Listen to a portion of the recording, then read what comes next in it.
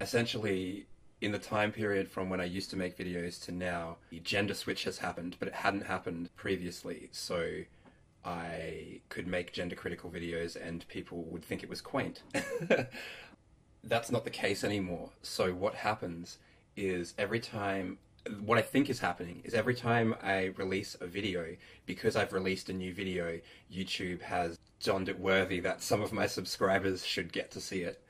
And so every time I release a new video, new people from my subscriber base get to see what I'm making now, and then they think, oh my god, he's lost his mind, and unsubscribe.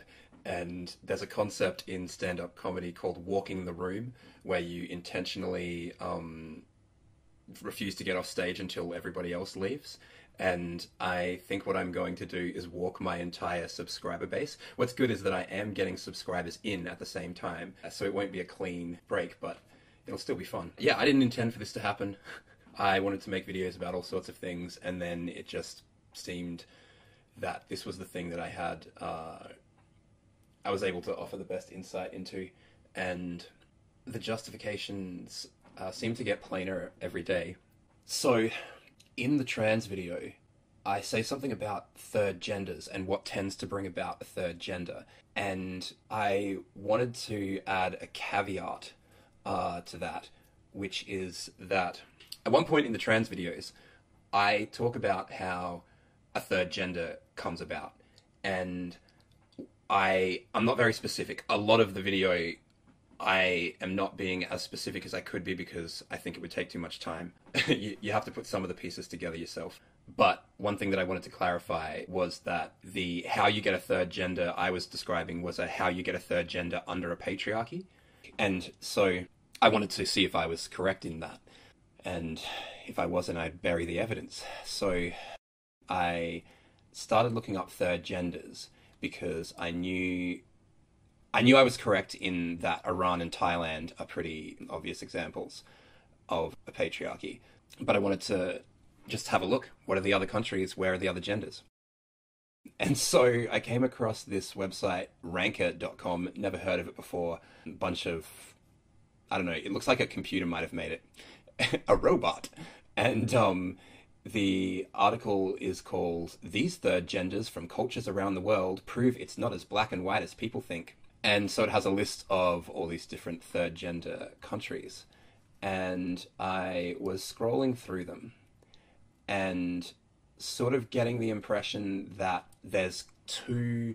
Like, I was aware that you could get third gender countries like Thailand and Iran, but you could also get not just third, but like sometimes 4 or 5 different gendered First Nations cultures of all sorts of different stripes. And so my theory was that that's because those cultures are pre-agricultural or non-agricultural. Other cultures are agricultural. So I was having a look to see if that was correct, and I came across one thing which was just a chart of all the different, I'm trying to find it, all the different religions and how... Yeah, I found this chart and it has all the religions, or all the big ones that I can think of. So I was thinking, yeah, I'll go through the list and see which ones of these come from cultures that are agricultural or post-agricultural, etc. So I'm, scrolling down the list, and the first entry we get to is Wakashu, Japan. Also known as beautiful youths, the Wakashu of Japan emerged as a widely accepted third gender during the Edo period. The Wakashu were generally adolescent boys who were androgynous in appearance and behavior. Woodblock prints of the time depicted them as playful, sexual, and feminine. Japanese culture portrayed them to be objects of desire for both women and men, at least until Western culture became more prominent and the tradition slowly faded away. So I was like, is this pre-agricultural? And I followed the link and came to a Huffington Post article entitled "The Androgynous Third Gender of 17th Century Japan." From the 17th to the 19th centuries, gender could neither be binary nor biological. It's like, if only you knew what either of those words meant, I'd be so much more eager to hear this conversation. Then it gets into describing how Gen Z refers to the stupidest of the millennials and what kind of problems that's caused them. And then it starts talking about these beautiful youths, and it also starts talking about they were androgynous, objects of desire for both men and women.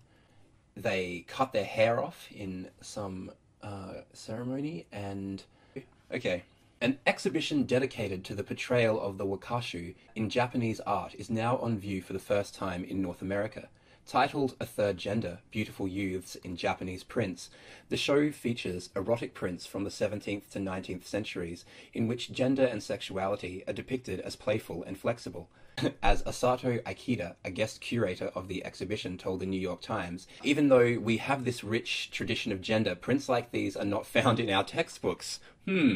We don't do these kinds of exhibitions in Japan. The Edo period was characterized by peace, economic growth, isolation from the West, and a rigid social order. Oh, good. Gotta love those rigid social orders.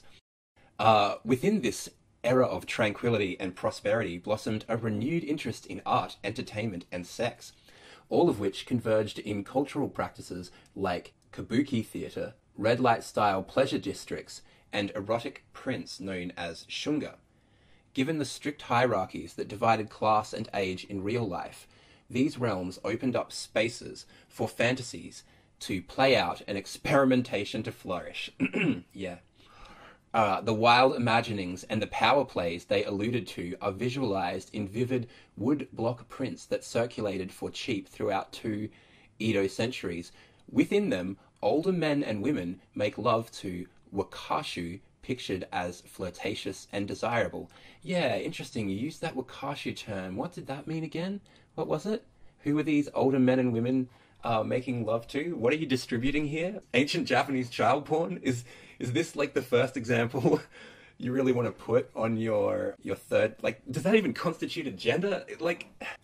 I guess it does. And in that sense, that really shows you what a gender is. So I was kind of blown away by that, and I wanted to make a reaction to it while it was still fresh in my mind. And yeah, anyway. I'm not sure about my grander point about post-agricultural and pre-agricultural, or agricultural and non-agricultural. But yeah, I just thought it was weird that that was the first one too, that you wouldn't even like put that somewhere, down the list. And it also, to me, perfectly symbolizes exactly how queer theorists treat non-Western cultures when it comes to gender, where they don't give a shit about the context that it occurs in, so long as it could vaguely be used to settle some historical grudge match. If there's a dude in a dress, if there's like someone doing something a bit gender non-conforming, doesn't matter if it's like through institutionalized pedophilia or like the most heinous other cultural practices making it possible. They'll just pluck that bit out and be like, yoink, yep, thanks, gender, got it, catch you later. Yeah, I'll do a reaction once I've read them all and keep you posted. Yoink, yep, thanks, gender, got it, catch you later.